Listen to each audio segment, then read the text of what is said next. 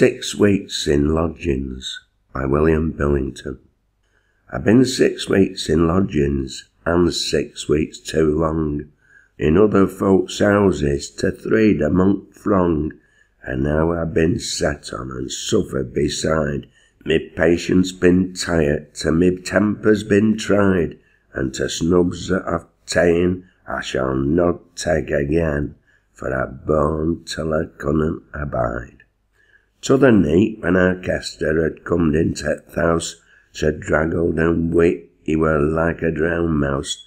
Well, t' fire were good, but he couldn't get near. He could neither thrutch him with a stool nor a chair.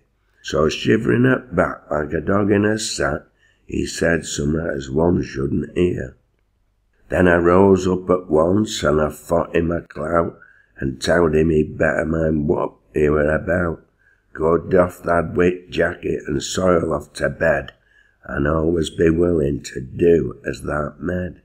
And if I hear thou roar, or a foot upon floor, I'll flee thee for what thou's just said. As soon as I'd spoken, his feyther come in. He last take this coat, for I'm wet through t' skin. Got out the lad as I've droven upstairs, but he garred if we had neither clock, tables nor chairs.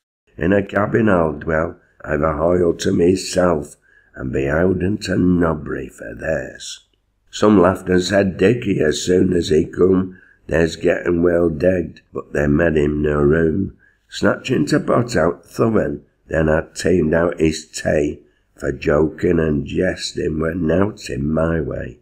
But he took it as fun to his supper he'd done, took a dry coat and hat and away. I'll bet they done jannock as far as they known, but other folks' notions are not like your own. They sayin' out to oblige you mean it as well, while at both ends at middle they serve in their cell. And I reckon it's true, if all lies were looked through, there'll be more such like stories to tell.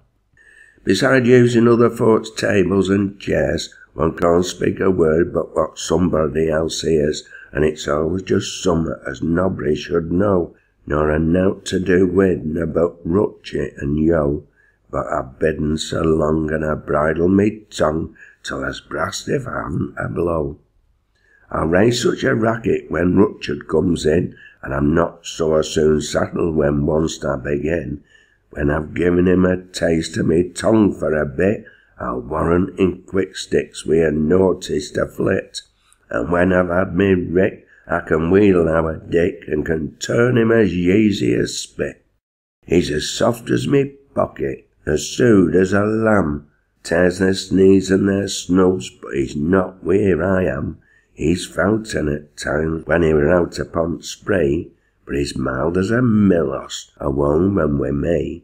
In a crib o' our own, have we set on a stone, I can manage him, them we's agree. Now Richard's a scheme, and he thinks he can mont, he'll get us some goods, and he'll see what sticks on it.